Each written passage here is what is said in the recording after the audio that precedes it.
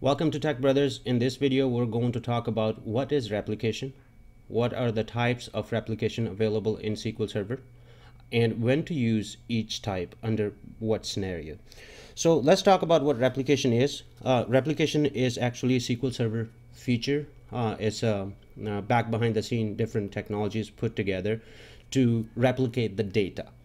So when I talk about replication of data, that means you have a source and you have a destination. And in replication architecture, the source, the SQL Server SQL Server instance, and the database and the data in the database that you wanted to distribute from source to destination, that's called publisher. So, but if you really wanted to go in detail how to configure that, watch my rest of the videos. But in this, I'm just gonna briefly talk about the architecture. So we have a publisher, and then we have a distributor.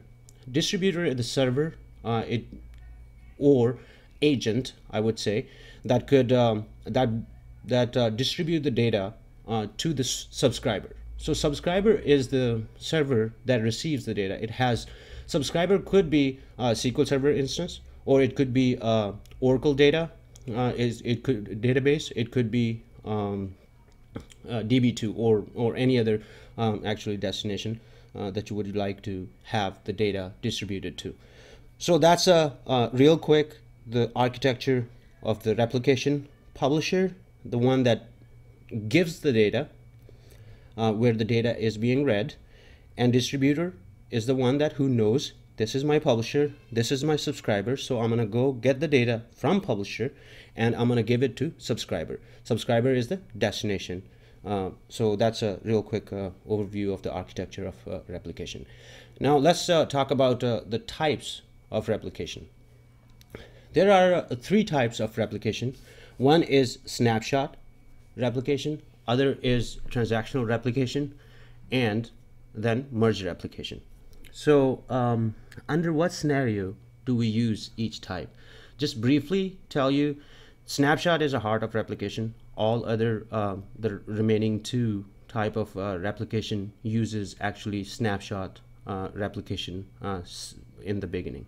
So if you have a requirement that you need to distribute data to different subscriber, and that subscriber doesn't need the real-time data.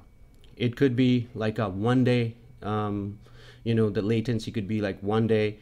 They just need data, last night's data, and they're good with that. Then under that circumstances, the snapshot replication is the best way to go. Transactional replication comes into play when you need a real-time data. As soon as some updates, delete, or whatever the change in data at the source level, at the publisher level happens, you need to distribute that update to all the subscriber. That's when you configure transactional replication, because as the name suggests, as soon as the transaction happens, commits, then it's going to go to the subscriber. So there are other detail that how that happens back behind the scene. I'll explain in my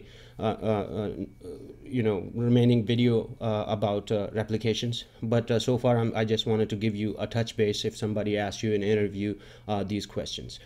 And merge replication, if you have a requirement that you need to keep publisher and subscriber in sync, whatever happens on the subscriber side needs to replicate to the publisher, and publisher side needs to happen on the subscriber. So in that scenario, actually subscriber will act as a publisher when it needs to give away the data, and on the publisher side, when it receives the data, it will also act as subscriber. So in this way, the distributor knows that publisher can also be subscriber at times, and subscriber can also be publisher at time. So that's a real quick overview of these three questions. I hope it helps.